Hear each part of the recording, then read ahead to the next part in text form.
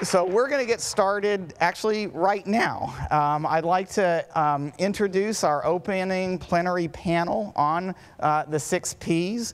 This is a multi-stakeholder approach to driving value, featuring 5 leaders from across the healthcare industry with unique perspectives on care transformation. We're aiming for a candid discussion of how they see their respective roles in different parts of the healthcare system, potentially accelerating progress on alternative payment models that can make a difference.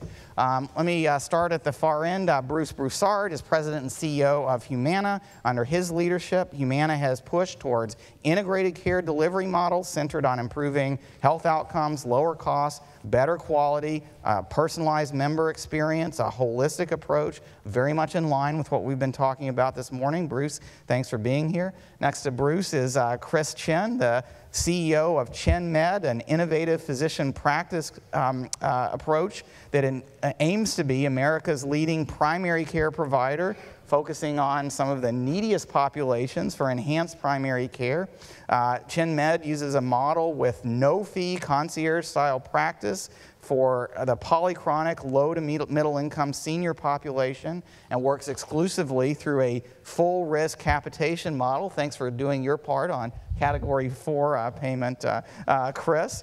And they do so in partnership with Medicare Advantage health plans. ChenMed's grown more than 30% per year since Chris became CEO in 2009. Thank you for joining us. Next, Susan Frampton is president of Planetree International, a nonprofit advocacy network of healthcare provider organizations to implement comprehensive, person-centered models of care. She participates on the National Quality Forum's task force on value imperatives for the next generation of quality and also serves as chair of the National Quality Partners Leadership Consortium, important partner groups for this effort. Thank you for being with us, Susan.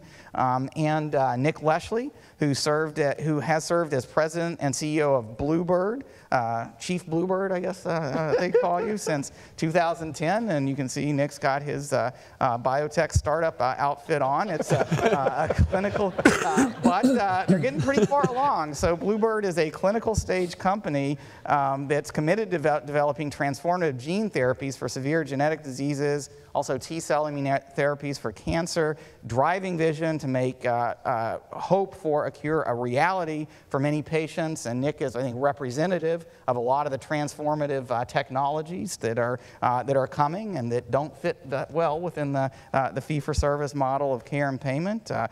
Nick, thanks for being here today. We're looking forward to hearing more about your work. And then also, and definitely not least, Adam Stavisky. Adam joined Walmart in 2018 as the Senior Vice President of U.S. Benefits. There, Adam is responsible for the strategy, design, delivery of all benefits for the company's 1.5 million U.S. associates all across Walmart and Sam's Club and the growing e-commerce businesses there. And he works closely with the rest of the leadership team at Walmart to ensure programs meet the needs of Walmart's evolving businesses and their workforce, and implementing some really innovative models of care too that again aren't fits with traditional fee-for-service. So I want to thank everyone here for being part of this panel. And just to kick this off, I know each of you is part of the CEO forum at the LAN. Each of you has made a commitment, despite obviously having some very busy day jobs and activities. You've committed to this effort to accelerate progress on meaningful payment reform in a way that improves outcomes and lowers costs. I'd like to hear from you all, maybe starting at the end with Bruce, on what you're doing to achieve these goals and what you think some of the most important steps and opportunities and challenges are for this new LAN public-private effort to support very similar goals. Well, thanks, Mark, and thanks for your leadership on this. I think you pushing the whole industry is much appreciated, because if someone doesn't push us, I think we'll continue to revert back to what's our normal cause here. You know, as a payer, and specifically for us, not many, I don't know if everyone knows, but a significant amount of our business is Medicare Advantage. And Medicare Advantage serves a needy population in many different ways, and the ability to share payment that encourages outcome is an important part of that. We see our role as really providing three resources to our provider partners. One is around the ability for us to offer payment that incentivizes, and so to encourage whether it's upside, downside risk, as you say in the number 4, or in path to risk, as we call it, which is really would be in the 2-3 area, to encourage individuals to take that step. And what we find is not everyone's ready. I think whether it's their systems, their risk tolerance, to their ability to comprehend what it means. So we then support that payment model with technology so that they can take information that is more, that traditionally is in the EMR and claims system, and be able to bring that together so that they can be able to manage that risk and manage it at their level. But then the third thing is the how to do it. And so providing resources. We have about 500 individuals that go daily to individuals that are on a path to risk. Obviously, we don't need to help Chris Chen and his organization, but there are many organizations out there that are needing help. And through joint policy board meetings that we have on a monthly basis, through the ability to provide social workers and others in the practices, then in addition, obviously, to be able to take the information and put action to it. And we feel as a payer, if we can provide support in that transition from payment to technology to resources, we can move this along, because we don't want to do what was done in the 90s, where we just give them a contract and say, go do it. Mm-hmm. That's not really our responsibility. Our responsibility is to wrap our arms around them and help them support in those major areas. Great, thank you. And Chris, obviously you've got a lot of experience as well with moving to new payment models and new care models for some vulnerable populations. What's most critical, and what can the LAN do to help? So at ChenMed, we take care of the old, the poor, and the sick, and we give them concierge medicine on steroids. And as a result, we were able to bring down across a plethora of geographies. We're about to enter our 15th city. And we've been able to reduce hospitalizations by about 30 to 50%. You can imagine the downside or the benefit to the patient, and of course in cost as well. And we're able to do that repeatedly. And we think that we require 3 things in order to be successful. The first thing is courage. The second thing is a platform. And the third thing is training. So let's talk about courage for a moment. We fundamentally believe that you cannot practice schizophrenically. You cannot have a doctor go into one room and practice a fee-for-service methodology and then go into another room and practice at global full-risk value-based care. And let me make this real for you. We tend to think of fee-for-service as immediate gratification. You pull a lever, you get a cookie. You pull a lever, you get a cookie. Pull a lever, you get a cookie. Now what we do is when folks come in and we say, well, this is a completely different model of care. The philosophy is fundamentally the opposite. It's delayed gratification. So we ask our physicians to pull multiple levers. And the more complex the patient, the more customized those levers are, but with the promise that there is a very large prize for both the patient and the provider together. That's a fundamental shift in thinking, and so you can't have your foot in the boat and a foot on the dock at the same time. You got to make the jump, so that's courage. Second piece is the platform. The platform goes in 2 different categories. One is, I think of as you need the right payer platform. One who's going to give you not only the aligned financial incentives, but also the data, the necessary data and the information to do that, but not just in one geography, across multiple geographies. Bruce runs a company that does this particularly well. But the other side of the platform is, how do you get the right information to the provider at the right time, right in front of the patient at the right point? That's critical. So that's the second piece, that's the platform. The third thing is the training. What we have discovered is that medical schools, residency programs, fellowship programs, they are training doctors for fee-for-service, for immediate gratification. Pull a lever, get a cookie. It's exactly what they're doing. And then they go out into the community and they practice fee-for-service. And what we've discovered is that there's a large number of things that they are being trained to do that actually do not improve outcomes, and in many cases worsen outcomes. So what we've discovered is that we actually, when providers join us, it takes us about 4 to 5 months to deprogram physicians from fee-for-service methodologies, and then takes about 4 or 5 months to reprogram them. And that's the training component too. So again, you think you need courage, you gotta jump into the boat, you need the right platform, and then number 3, you need the right training. Great.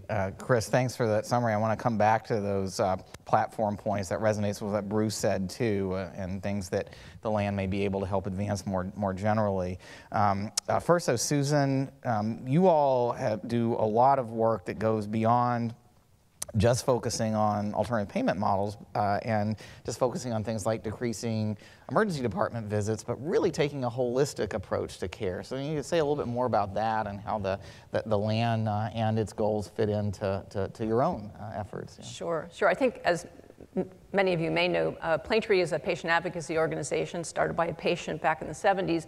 And our role, I think, in this is to make sure that the patient and family voice never gets lost as we look at things, including payment reform.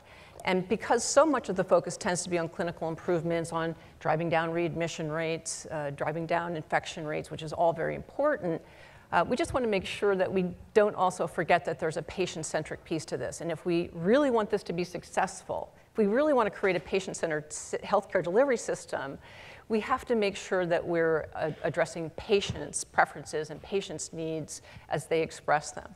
And what that means to me is that we've got to take on the challenge of really engaging and activating patients in their own care and their own care decisions and supporting the education that's necessary to do that in a meaningful way. And so, I think about if you want patients, for instance, to embrace value-based care models, I mean, to them it looks like less care, less choice. We have to be more transparent about some of the risks that are inherent to delivering that care. We have to help people understand more care does not necessarily mean better care. For example, 10 years ago, I'm on vacation with my mom and my sisters, and my mom had a stroke. We ended up in a hospital. She was there for 4 days, and on day 3, the nurses started to talk about the discharge. And my sister, who's very smart, well-educated, but not in healthcare, was appalled by the idea that mom was going to get discharged on day 4. She thought, oh my gosh, this is the safest place is for her to be in the hospital. She needs to stay here longer. I had to explain to her the infection risks in a hospital and how they increased exponentially with every day she was in the hospital. She just had no clue about those risks. And most people have no clue about those risks because we're not really good about sharing them. And so I think that's where that education and engagement piece comes in. Maybe if we had been involved in the daily rounds, if we had been involved in the shift change discussions, if we as a family had been involved in the care plan development and the discharge plan development, maybe we would have had a better understanding and appreciation for the fact that a longer stay in the hospital is not a good thing necessarily. And so a lot of the work that Planetree does now is focused on helping healthcare providers, hospitals, physician practices, clinics, to implement the kinds of engagement practices that we think will make patients and families potentially better able to engage in their own care decisions in a way that's meaningful.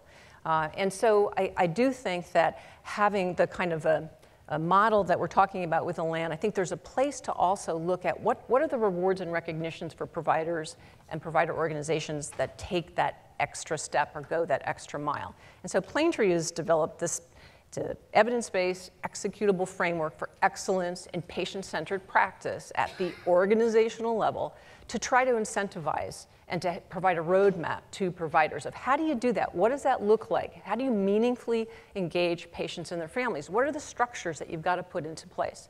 And then we publicly recognize those providers that go that extra mile, that have put into place patient and family partnership councils, who do actually involve families in multidisciplinary rounds, invite them to be there at the bedside during shift change discussions, et cetera, et cetera. And maybe most importantly, those organizations that have really embraced shared decision making.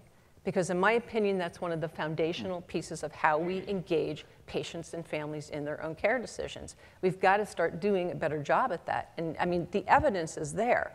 I mean, most of us probably have stories that underscore this, right? I mean, my dad had a prostate biopsy scheduled for him a couple years ago when at 80, he had a PSA done by his PCP at his annual visit, and it showed a high PSA rate. Well, of course, every 80-year-old guy has a high PSA rate, but he didn't want a biopsy. And there was never a conversation with his doctor about, should I do this, should I not, what are the pros and cons? I had that conversation with him. And when I asked him, well, what would you do if this biopsy came back positive and you've got cancer? He said, nothing. All right, case closed. We canceled the biopsy, we saved Medicare some dollars, and we decreased his risk. So we've got to be, we've got to get more serious about that. The evidence is there. And we work with hospitals and care providers all over the world. I just wanted to read this one short quote. This was from a BMJ article. We work with a lot of providers in the Netherlands where shared decision making is really starting to take off. And this was a profile of their 5-year pilot. They've got 25 active decision aids being used throughout their hospital. And this was the administrator's quote. He said, "More time for discussion and decision making prevents unnecessary surgeries and has led to a 13% decrease in gallbladder surgery alone and a 17% decrease in overall cost of care." So to me, it's really imperative that when we think about healthcare payment reform, we have got to figure out how do we incentivize these sorts of evidence-based practices that engage patients and families in their own care. Let's not just talk about a patient-centered care system. Let's use this as an opportunity to actually create it. Yeah, I really appreciate that emphasis on specific steps to truly engage patients and reflect what they want. And Nick, not that you're not interested in that, you're trying to cure some very serious diseases, but if I could just go to Adam next, and then come back to Nick. I have a method for this. Nick. Thanks for letting me know. Right. Well, Adam, you've been taking some new steps at Walmart. To try to, I think, do the sort of thing that Susan was just talking about from a little bit different standpoint. You're an employer, not a direct consumer advocate, though I think you'd say you're trying to work on behalf of value for your for the people in the Walmart workforce. Can you say a little bit about how you think those efforts can contribute to the LAN goals and where? Absolutely, thank you. And I'll be quick, so you get a shot. And again, as CEO of Walmart, I'm not the CEO. The CEO of Walmart, we are ably staffed in that capacity. What we think is an important complement to the LAN's efforts on payment reform and price transparency is quality transparency. And that informs a tremendous amount of our focus going forward, in addition to everything else that we're doing. And so why is that? Well, we all know the statistics that are out there, and the one that just rings in my head, is 30% of all care is unnecessary, and there's different components of that. But it's a really stunning percentage when you think about it. There's so much work to try to tame trend and lower it down by a couple points, but a third. We may not get to all of it, but that informs our thinking. And again, so how can we get at that? Coupled with, obviously, all the complexity in the system. As you mentioned, we have a lot of associates. We are literally in every MSA. We employ people at every age band, every generation. We're the largest employer in 22 states. So we really see care from a variety of angles. And so where can we make those steps? And it really is go after that 30%, because we've seen that in our own experience. The Harvard Business Review published an article about our Centers of Excellence program, where we have direct contracts with a number of the best hospitals in the country for certain significant events. And we saw that of the people who were diagnosed to need spine surgery by their local physician, when they were sent to one of the Centers of Excellence, over half of those patients were deemed not to need surgery and went back with a less invasive treatment. And you think about the impact to that associate. And it's a scary procedure, surgery. It costs money, it costs time, it requires caregivers to give their time. It is a tremendously human impact to them. And so we have seen that in our experience, and again, informs our thinking. So perhaps, Mark, this is what you wanted. So what are we doing about that? We have a lot of things we're implementing right now back at the ranch, but a couple that I think are particularly germane to the conversation today. And one is that we just announced this a couple weeks ago, we are in a certain number of markets and certain specialties, we are, in a sense, with a third party, curating a network of physicians with a higher track record of practicing more appropriate, more clinically effective care according to the protocols and best practices of their own experts in their field. Not by me, not by Walmart, but by these others. Key to that, and we looked at a variety of companies who were trying to build to this model, is that we picked a company whose data and metrics will be public. So all the physicians will see how they scored. And we think that will also not just ensure that our associates get the best care possible, but that the community will see a lift, because there's studies out there that show that when physicians see how they fare relative to their peers, a meaningful cohort of them improve their practice. We know that there's a lot of risks here. We know that there's a lot of, there's a weight behind this effort, but we believe that, and the data informs that this will drive better care. And we need to couple that, certainly, with some of the payment reforms we have, direct payments, bundled payments. I can talk about that in a little bit. The other thing we're doing is an expanded telehealth pilot, where beyond moving from simple sick, where people at 3 a.m., your kid's got an earache, and it's great, you get on your iPad and you get yourself taken care of. But now you're going to be able to have your standing physician available to you on the phone or the iPad, who knows you can help you manage chronic conditions more than the simple sick for $4. We're also going to pilot in the Carolinas another initiative, a personal health assistant, if you will, one phone number, one whatever, to help guide you through your care. What care do you need? How do you find a physician who, again, is practicing care along these lines? We think these are perhaps some of the items you might have been thinking about, Mark, that we think all align with the goals of better outcomes, lower costs, through a transparent model. Great. So I appreciate that perspective too. And Nick, now I do want to come to you. We heard from Adam about some steps that they're taking, I think along the lines of Susan's comments of helping consumers, patients find the best care and be supported in getting the best outcomes at the lowest cost.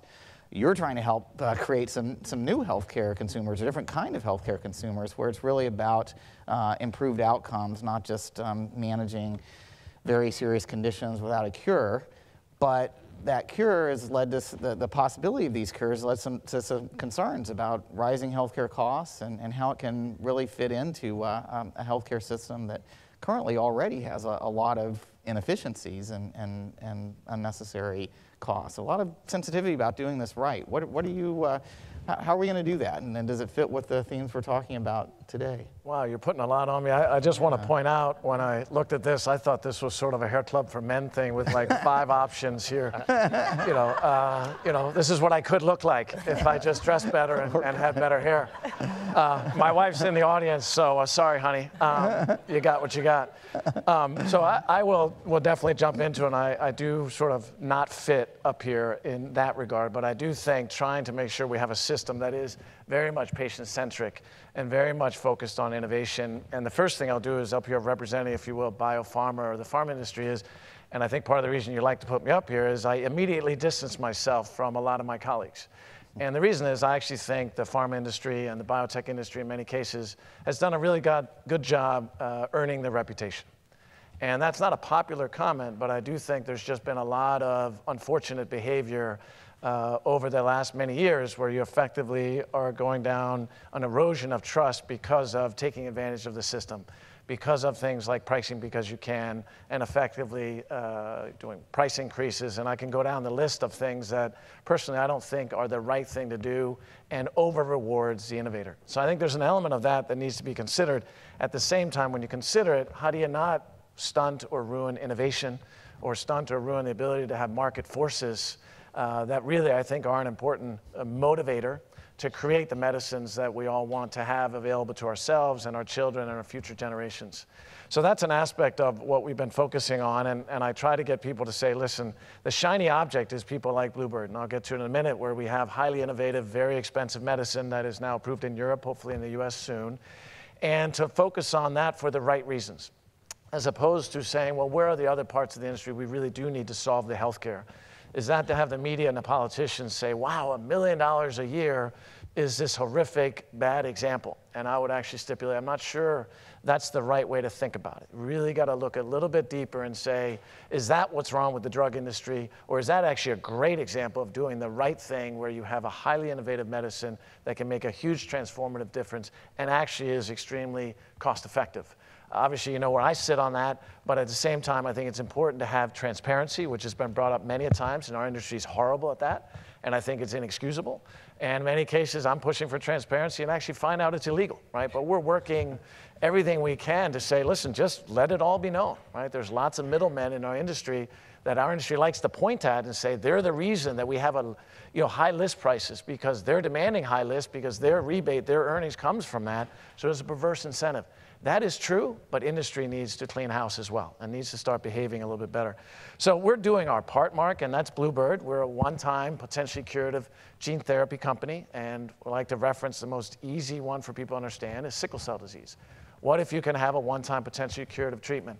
But think about that. That's a lifelong disease. It also dramatically shortens lifespan by, let's say, average age in the US is 44 years old.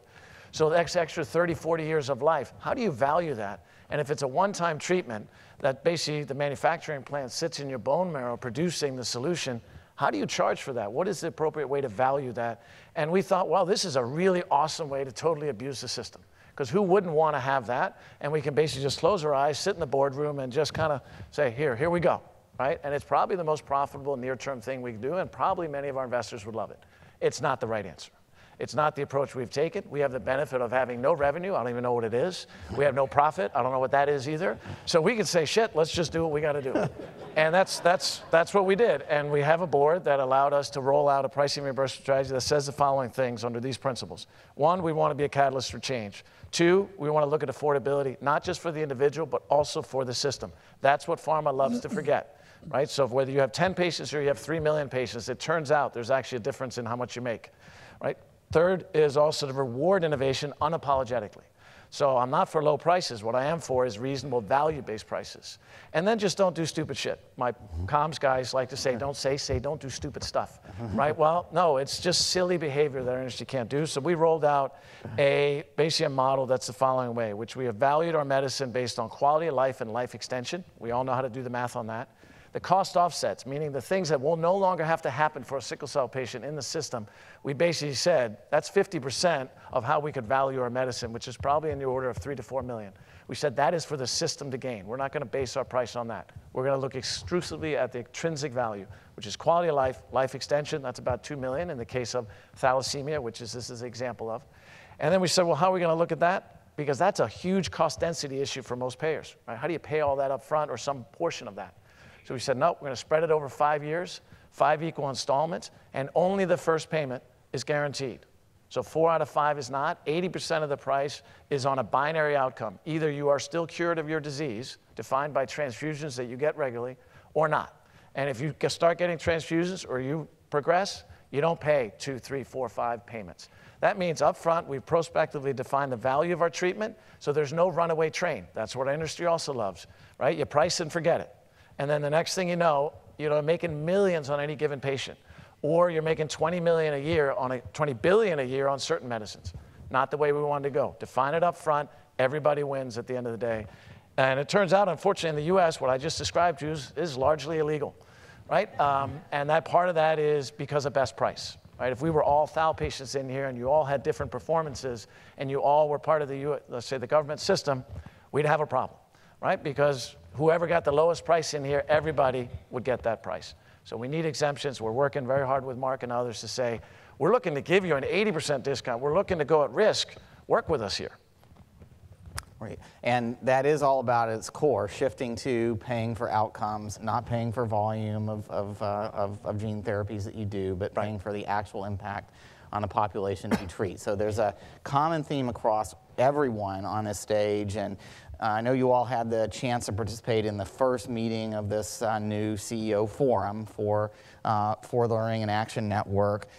These themes came up there too, themes around how can we work together to build better platforms to support value-based care and delivery systems, including the providers. How can we better engage the consumers and patients in these efforts? I'm wondering if you all could talk a little bit more about steps that we might take together around some of these themes. One of them was it's going to be a lot easier for healthcare providers, maybe a little bit less courage needed, Chris, if a lot of payers are moving in kind of the same direction that you all have talked about today. What are some of the steps that could help get there? Data sharing and data standards have come up, alignment on quality, reform approaches, measurement, and the like. Maybe Chris, start with you and Bruce, and then I want to turn to the consumer side with and patient side with. Sure. So I think that there's three main components. First of all, I think you have to lower the barriers to entry. You know, it's there is a lot of barriers for a provider or a doctor that wants to go into it. There are financial barriers, and then there are technological barriers. The financial barriers, I think that one of the things that we are in 100% of our business is Medicare Advantage. And there is a risk adjustment model that works with, that allows you to take care of the sickest patients. There's typically about a 12 to 18 month delay in that. And so if you're a smaller company, I mean, ChenMed is much larger now, but if you're a smaller company, it's very hard for you to float the dollars for 12 to 18 months to allow that. And in addition, to make the technological investments to actually get that data from a great platform, a payer platform, and then actually present it to the doctor at the right point of care, that's actually quite costly, mainly because there's not a lot of transparent data flow and many other barriers, but we have to open up some of those barriers. Second thing is, you've heard Secretary say this, you've got to push downside risk. You have to make risk real. And you're not at risk until you take downside risk. It's all upside. The third thing is we have a lot of data that value-based care is better care. The results are there. We've published that we can reduce hospitalizations by 30 to 50% compared with fee-for-service. And so value-based care is better care. It's better care. We've got to figure out how to take people in a fee-for-service environment and make them less comfortable. You got to get rid of the control group now, because the evidence supports that value-based care gives you better results. And so how do we make fee-for-service more uncomfortable? That is a major challenge for this country today. If you talk to large systems, many of the people who are running those large systems are actually thinking the exact opposite. How do we slow down progress so that we don't have to jump into value-based care, because we're very comfortable. We're very comfortable in pulling a lever and getting a cookie. So what can we do to make that slightly less comfortable, to then promote people towards a better model of care that delivers better results for patients and for America? Bruce, thoughts? Yeah, there's many different aspects. I mean, I think first, just I think getting some consistency in the industry, and I'll take responsibility of our industry where there are different quality standards, there's different data standards, and the more we can bring that together, I think the more impactful we'll have, because it'll make it easier for a provider like Chris's group or others to service many different providers as opposed to just Humana, for example, and on a Humana platform. I think the continued push around interoperability, and I know, you know, our teams are working with a number of different payers in the community, but defining quality is an important part of that, because I think different quality measurements create inefficiencies in the system, and then in addition, the inability for people to contract consistently. So I think those two things, if the land could take that on. I do want to just amplify what Chris says. I think this barrier, because of the business model, is a tough thing to work through. I think being a CEO of a large hospital system today is a really hard job. You have a significant amount of fixed asset base that is the inherent part of that business. They are an infrastructure into the community that supports the community, whether it's jobs to to offering you know, an institution that is able to serve some very sick people. And being able to make that transition is difficult. And listen, we're working with a lot of institutions that we are walking in their shoes, realizing what they're trying to convert to and the difficulties of doing that. But the more we can help the larger institutions that have fixed assets and this transition, the better I think the country will be. I think when you don't have assets and you're a primary care doctor and you got, you know, 6 seats in your reception area and you got, you know, 3 pods in your office, it's a lot easier to change than having 4,000 beds that you got to keep filled every day. And I think as the LAN thinks about this, just how can we help those institutions make that change? Because I think as they make that change, they will bring a lot of other people with them. Yeah, I saw a lot of directions for these action steps at the LAN, including both finding some of those best practices, helping to, I guess, make the courage easier and getting out of the pulling the lever, getting the cookie easier, and then shared approaches around data standards, quality standards, and the like.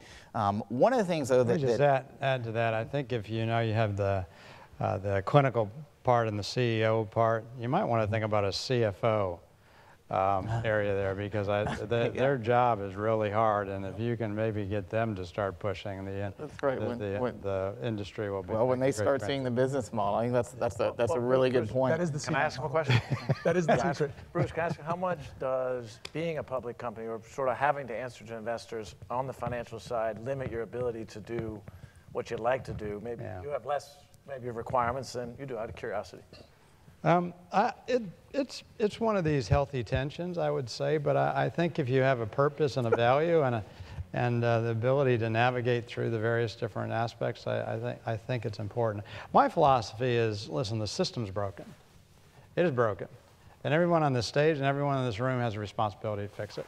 And as I have to report to my shareholders at a board meeting yesterday, I have to report to them. I get that, I understand it, but at the same time, I have a responsibility to advance the healthcare system. So if I'm being held to one constituency, I'm not doing my job, and I shouldn't be in my job.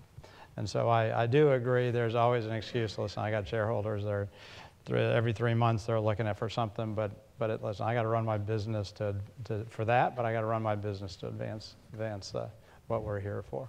So. And wanted to come back to the patient and consumer side in this.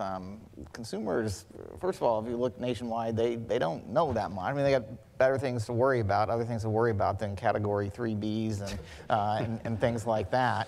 On the other hand, what we're talking about here is some fundamentally different, and for patients intended to be significantly better ways to get their care and spend their money, or avoid spending their money on health care. So back to Susan and Adam, I know we had some discussion at the CEO forum on getting effective decision-making tools adopted. That's could be a key part of the platform support that the LAN helps provide. But maybe some other thoughts about moving forward on that. Sure.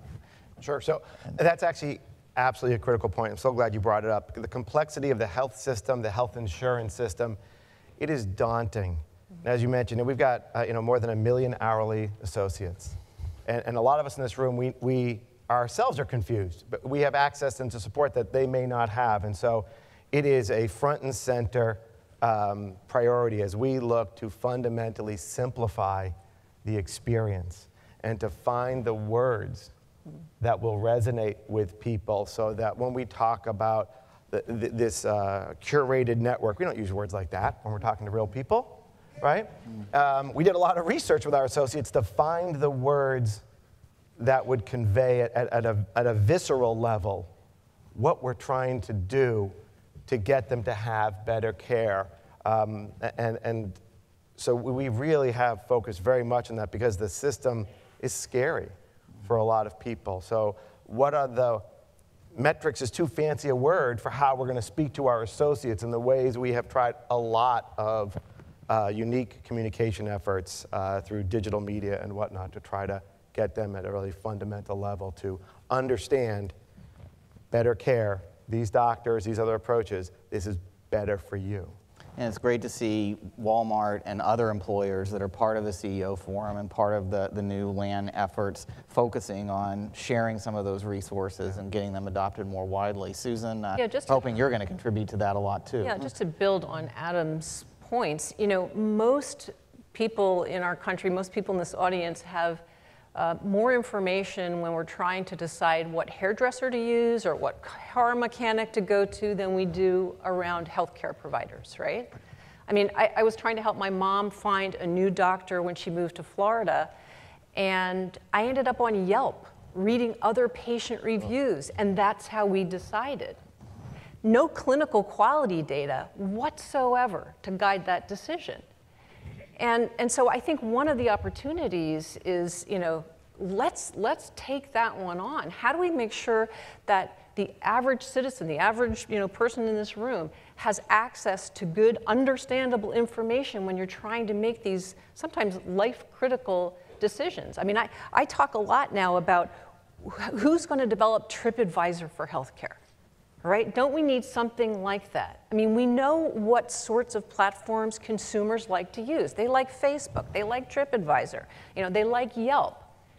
How come our industry, how come the leadership in our industry hasn't taken that on and developed something like that? Because I can tell you, I mean, as much as I personally like Hospital Compare, nobody that I know that's not in healthcare understands how to use it. So there's a tap. So, and Adam, you wanted to add to this, and then this is going to be our last word. Tiny thing. Yeah. So the Yelp comment struck a nerve with me because we have lots of data to show Yelp and then other ways. So we spent a lot of time talking about morbidity and mortality and the effect of logarithmic transformations on the data to parse the universe of providers. Truly, we had those conversations. We're not having those conversations with our associates. You know what? In the way that we're rolling this out, it's green and red. And that's how we're trying, and that's version 1. We hope version 2 will be something else, but we want it to be easy and understandable. And we're going to keep building on that together. Yeah. I want to mention one other topic that we didn't really get to on this panel, and that's getting to critical mass in a region or market or state. That's going to be a topic for our afternoon keynote session, using North Carolina as an example, and the North Carolina participants are one of the regions that's going to be a part of this new LAN supported effort as well. But for right now, I wanted to thank you all for your time and effort, both for your national leadership on these issues and for bringing your organizations to bear on these further steps that we think we can take together. We're definitely not there yet, but as you heard from Secretary Azar this morning, and you heard from everybody with me on the panel today, we are going to work hard and we're going to take some new steps to get there through the LAN in supporting all of the activities that you all are undertaking around the country. So thank you again to the panel, and thanks to all of you who are here for part of this shared LAN effort to advance value, improve outcomes, and lower costs in healthcare. Thank you all very much. All right. Now, we are into a 15-minute break now. If you look at the LAN app, the agenda, there is a number of choices you can make around different issues related to these transformation goals for the LAN. So please enjoy the rest of the day, and I'll see you later this afternoon.